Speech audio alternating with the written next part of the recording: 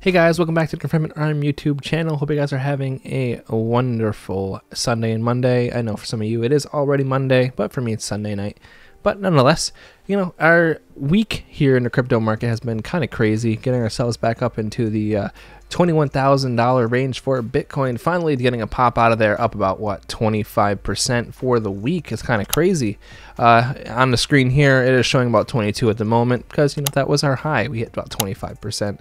But nonetheless, crypto has done a nice recovery, but we're going to be getting ourselves into the price charts and kind of figuring out exactly what may be happening in the near future with them, either, you know, retracements or price continuation. So let's get ourselves into it in just a moment. But first, I will say thank you to all my channel members and all those people who like, comment, and share my videos. You guys are absolute legends.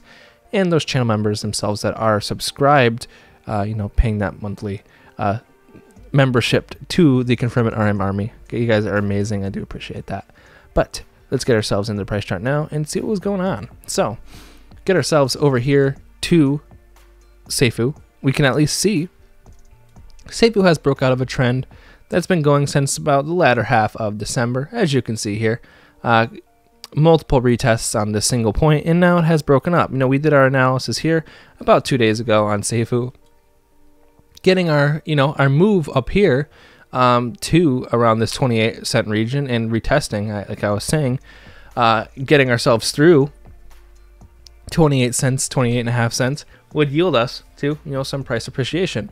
And as you can see, that is, you know, what is playing out here. You have a little sending line here, have a little bit of a top here, if you really want to do that. And you can see we have the next price move that may be coming in the next, you know, day or so, coming up here to around that 30-cent region. But now it looks like, since we're starting to rebound ourselves up, it looks like we're going to get up to around that 32-cent region, where we're going to retest the possibilities of actually appreciating higher up to here, or are we going to get stomped out and then pushed down lower? Because that may happen. As you can see, that's been the trend lately, just been kind of meandering downwards, and as you could still see, that would sort of play along with the longer term trend here to play the wicks of here. If I can actually scroll this down a little bit, you can see the longer term wicks would actually be around that same point. Actually, yeah, I would say around that.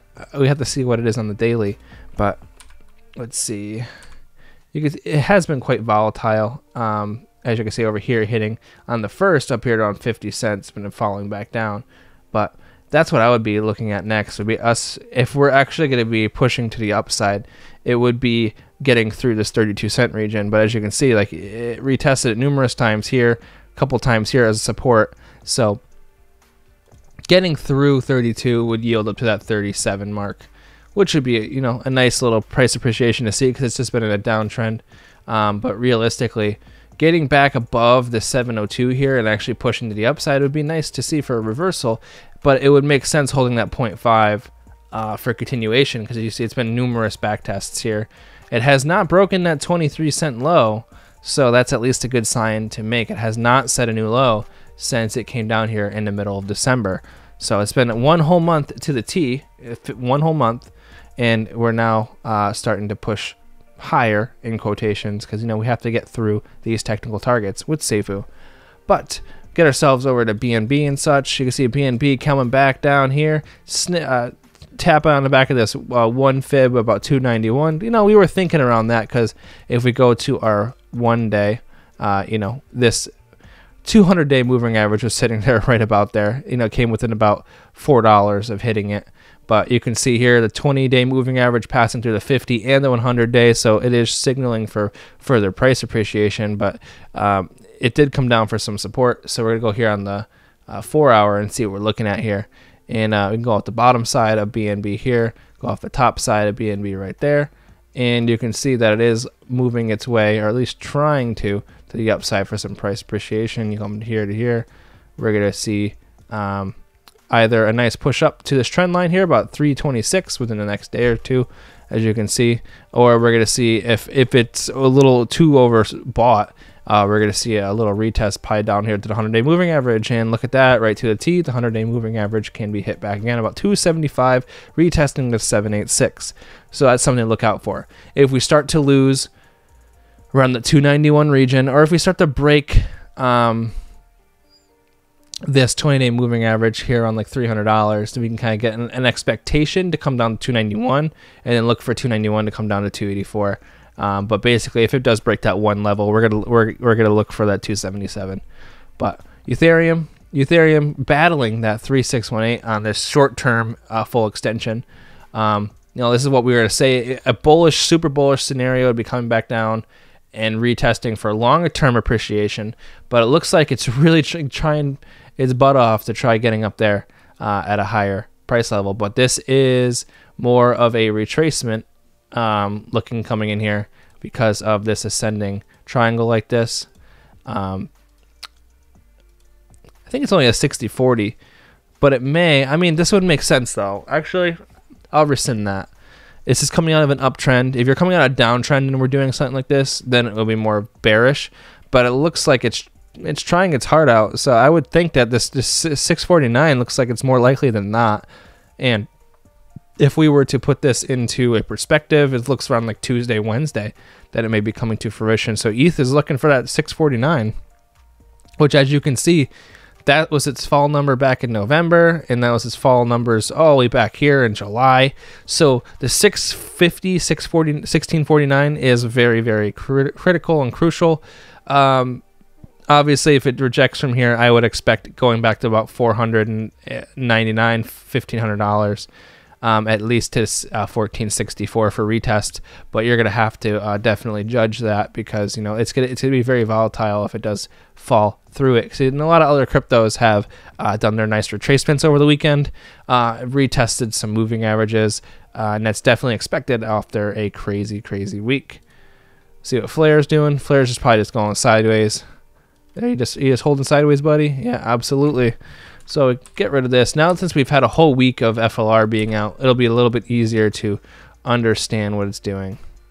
So I would say to the bottom here, and we're going nice sideways, and it's hitting our head around that like 20-day moving average. There isn't much here on FLR to really understand at the moment. It's just in consolidation at the moment. It's coming down, just really nice, just sideways, just between the 382 and the 0.5 after hitting the 786. So we're gonna let it just chill out. I mean, you're not gonna see too crazy of an action, I don't think, if you were to I don't even think from here, but it would be kind of like a sideways, very short-lived sort of fib like this, or this trend line, and it would be up to around what, 6.5, or retesting down here at the 236. And it ain't too much going on in FLR. Well, better part looking at Bitcoin. How's Bitcoin doing? Bitcoin doing the same thing, hitting its head around that 20,000. It's like I said, this is looking for some sort of continuation here. It's definitely, this makes sense out of here, out of the daily, because this is our short term. We were looking at this since late December until we broke out here. But wow, just absolutely demolishing out of this short term fib. That's very nice to see nonetheless, though. Get rid of that real quick. Now we can see our short-term targets here, our longer term rather, and we have our wall right here, and we have our ceiling, and then our little what's going to happen. We're looking at around like what, $2,200.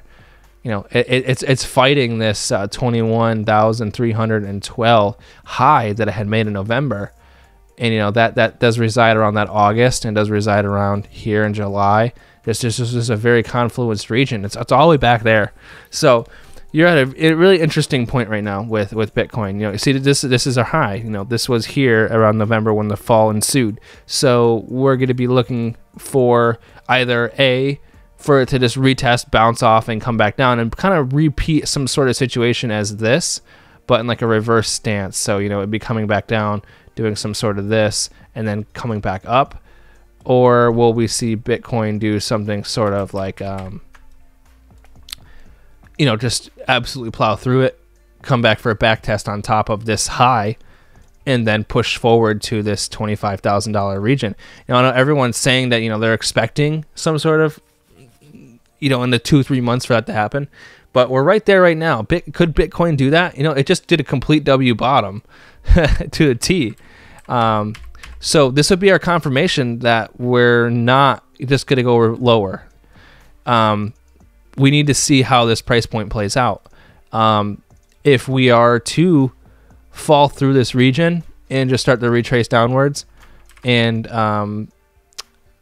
retest down to the 17,000 region, then I'd be kind of scared, because that would not be anything like we've seen before. This is a typical W bottom right here. Look at this. It's taking a while to play out, but as you can see, typical right there. We're right back at that line. So what we'd want to see is a push upwards, a hold on top, and then kind of a push out. The length of the W. That's typically what you do.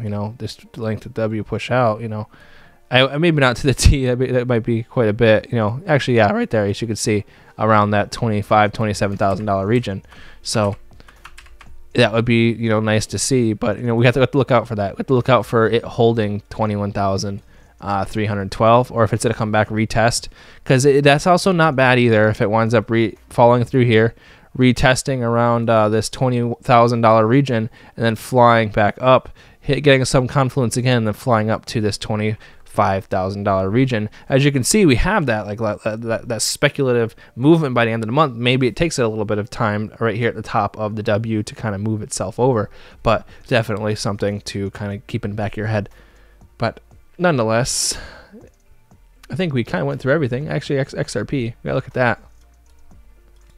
XRP doing what we thought. We were saying we were on that critical, crucial point of, it did a lot in a couple days too. It hit itself around that 40-cent mark, and it rejected, kind of expected, as it has in the past. There's a lot of confluence in that region, and it was super overbought. As you could tell, it was here in about the 78.82 range, and it came back down to the 702 for support, so that's okay. Seeing here with the 702 support can solidify for further price action, but we get ourselves here, kind of grab ourselves a little fib, go across. Actually, maybe not that. It'll be a lot shorter lived, probably something smaller like this. I would say like that. And from the bottom side, we would be using something sort of like this, and we would have a little length of here. As you can see, now it'll be coming up for another retest of it, by midweek, actually about Monday, Tuesday of next week. So we're gonna have to figure out how that plays out, or you're gonna want just retesting back down to the 382, I'm sure. Yep, right down there, and the 0.5. It just come back into this confluence region from where it broke out from, right here. Otherwise, it's going to be an interesting week. This is a very important week coming up with Bitcoin, seeing how the rest of the market decides to hold itself from its breakout. Does it wind up retracing another like 10-15% in order to solidify a bottom, or does it wind up pushing up higher, or does it just push sideways? There's confluenced regions because everyone thinks that it's just a fake out and we're just going to come back down, and that the bull run's not going to happen. If many of you have been following and being a part of the crypto space, for the past 3-4 years, you'd understand that, the max sentiment seen in Bitcoin is back in 2021. Not in November, but that of April. All the indicators of wallets moving, money from exchanges, max amount of wallets coming on the Bitcoin, accumulation, and off-ramping Bitcoin from the exchanges was all back in April. So that makes sense. The numbers were kind of more, I would say, a lot slower and a lot less of volume coming in for Bitcoin when the high was hit in November of 2021. But we did hit a new high, but all the macros were kind of showing that our price chart, was just running out of steam. But at the moment, you can see XRP is just trying to get to the top of that trend line. That just as we make it, it just flashed, hit it, and came right back. So we're getting there. But nonetheless, guys, remember, at the end of the day, none of this is financial advice. Remember, this is my own opinion on what the crypto charts are doing and, what I believe is going on in the crypto sphere. So remember, do your own research and definitely seek, lots of outlets for determining, your own financial positions in all of these cryptos. Thank you guys. Thank you guys for sticking around for the 15-minute video. Hope you guys have a good morning, afternoon, evening, wherever you are. Enjoy your Monday, and I will see you guys later tomorrow night. Have a good one.